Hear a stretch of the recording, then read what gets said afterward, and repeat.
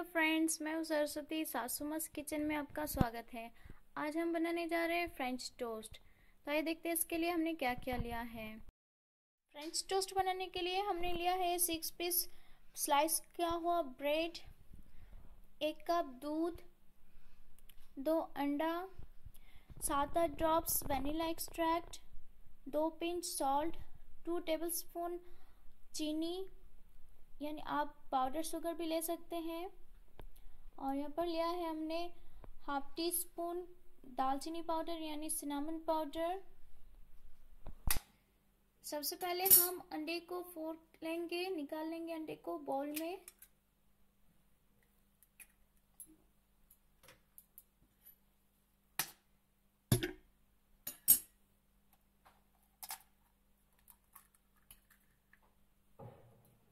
अंडे को हम फेंट लेंगे।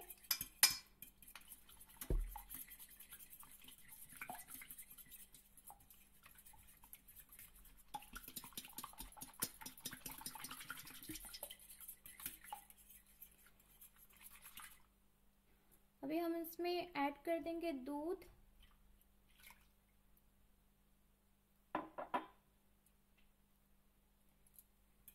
सिनेमन पाउडर, ये शुगर, नमक और ये वनीला। सबको अच्छे से मिला लेंगे।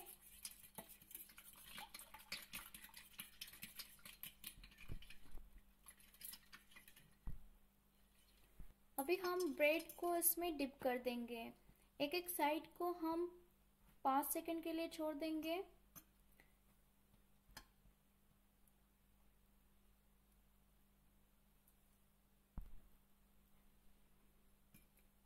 फिर दूसरे साइड को भी हम 5 सेकंड के लिए छोड़ देंगे।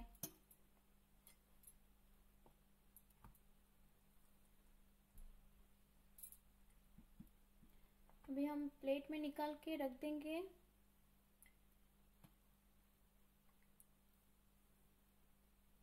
इस तरीके से हम सारे ब्रेड को ऐसे डिप करके रख देंगे। ये देखिए, हमने सारे ब्रेड को ऐसे निकाल लिया डिप करके।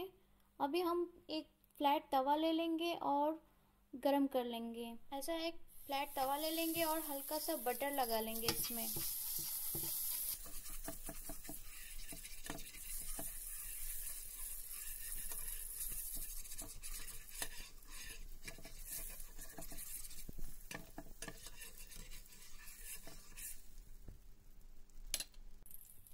अभी हम एक एक करके ऐसे ही रखते जाएंगे।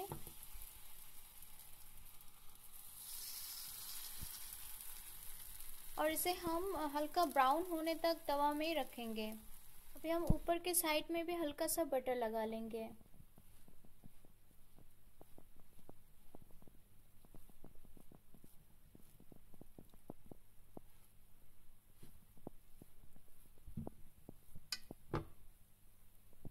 और ऐसे ही हम पलट लेंगे।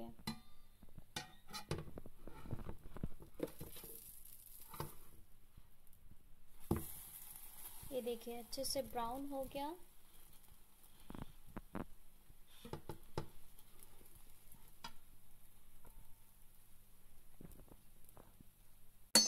ये देखिए, हमने पलट लिया और दूसरे साइड भी हमने ब्राउन करके फ्राई कर लिया। अभी हम प्लेट में निकाल लेते हैं।